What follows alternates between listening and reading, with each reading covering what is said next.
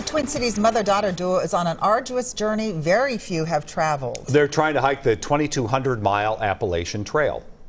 Good morning, it's day 25. Woo!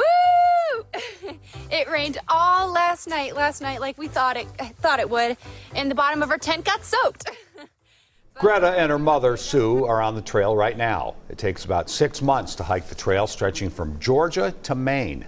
Susan Elizabeth Littlefield spoke with the duo before they took off and found out why and how they're climbing these mountains.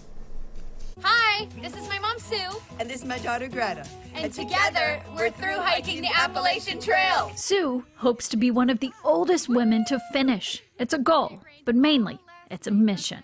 My dad, my husband, was diagnosed with Parkinson's disease. If you don't know anything about it, it can really affect you physically. It can cause you to tremor. It can really make you slow down mentally. But before they set off, they sat down. This is not a week-long hunt. This is not a month-long hike. This is like 6 months? Yes, so we start July 15th. Our goal is to finish by Christmas. Unlike most through hikers, they're going north to south, starting in Maine, ending in Georgia. I mean, it's a really huge undertaking, and I don't think that as we're getting closer, I'm understanding how really big it is. It takes mental prep and physical prep, too. I'm going to say a lot of planning. Oh my gosh, yeah. We call it a logistical nightmare. Yeah. So they are prepared for the 6 to 30 mile a day hikes. What kind of food will you be eating? We want high calorie content and low weight. Our house for the next 6 months is right here. This is our stove right there. That's it. This and what I have on is what I will be wearing for the next 6 months. So that's it.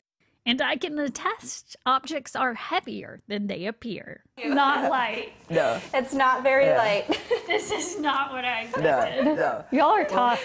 Tough and determined. 250 total miles on the Appalachian Trail. To raise $50,000 for Parkinson's disease through Michael J. Fox's foundation. But I can't help but draw a parallel between sort of the rigorous nature of this hike and the rigorous nature of Parkinson. It goes on and on and on. At least we will be done and we will come home.